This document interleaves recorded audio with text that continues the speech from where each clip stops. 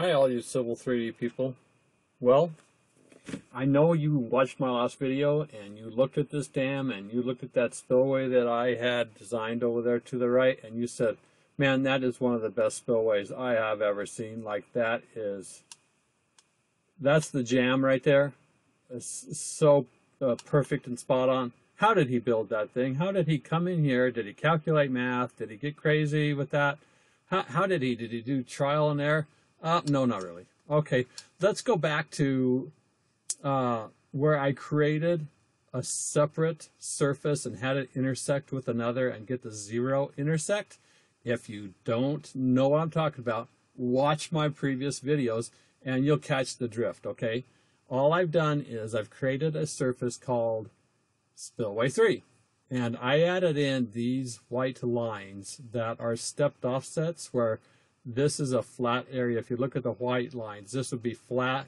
And then I did a stepped offset up at 4 to 1, a stepped offset up 4 to 1. I took these break lines and I threw them into this surface called Spillway 3. Not complicated, no big deal. I created, and I didn't have to do this, but I did it for this demonstration. I created that volume 1, main dam and Spillway 3, and I gave it the daylight intersect surface, elevation 0, so you could see the actual intersection of that. So that is the outline of my spillway, but remember that pink line is still inside this surface called volume. Okay, so I'm just going to go ahead now. Let's take the dam and let's give it a surface style of no display because I don't want to see it right now. I don't want to interact with it. Let's give this volume now. I'll just give it a display of no display also. Okay. Oh, what have I done? Okay. Well, the surfaces are still there. You just can't see them. I will once again do that minimum distance between two surfaces. I will select my design dam. And I will select my Spillway 3. And there it is. Zoom to it, yes. Create polylines, yes. Now,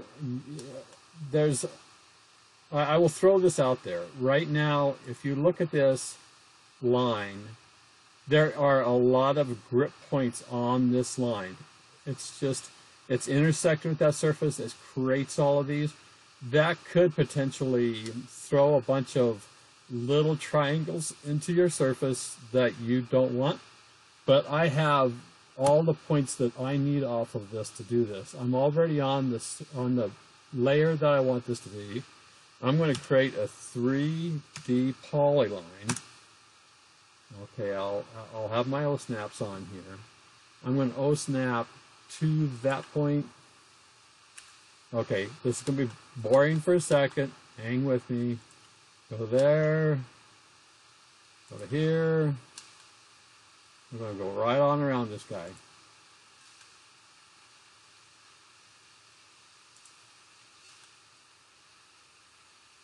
I could have added the line. I probably would have had to weed it, do a bunch of foolishness. Don't want to do that.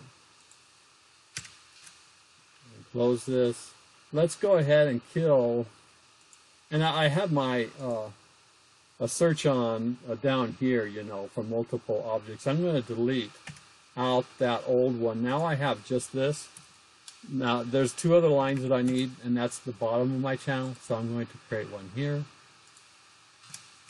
I'm going to create one here. Okay, I am going to go ahead now, and I will just go ahead and turn off this layer. I'm going to trim out all these lines. None of this is complicated. I haven't done any math. I would mess it all up if I tried to calculate the thing out.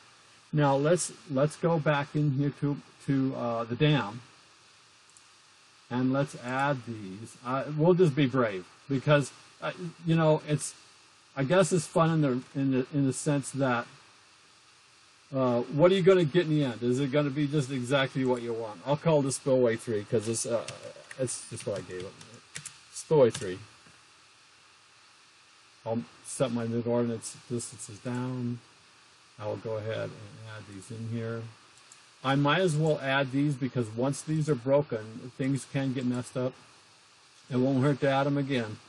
So go ahead and add those. Okay, here's the real test. I've done it all. I've got it designed in there. Let's go to the design dam. And this is the telltale all right here. Let's give it the proposed look.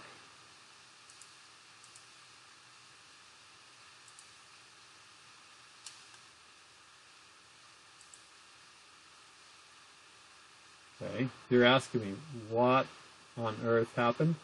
I'm going to show you. Underneath surface properties, underneath definition. Okay, now this is why I want to cover this in another session real heavily, but I want you to kind of study the properties of the surface property of these. And then you know what? Because I have this issue going on here where those brake lines did not get added, even though I added them right here, I am going to show you in my next video how to fix this and why that happened. So stand by and I'll get to you in the next video. But remember, look at this and go, gee, Mike, you did everything right. You added these brake lines. What on earth happened? Okay, well, stand by for that next video. Until next time, see you, bye.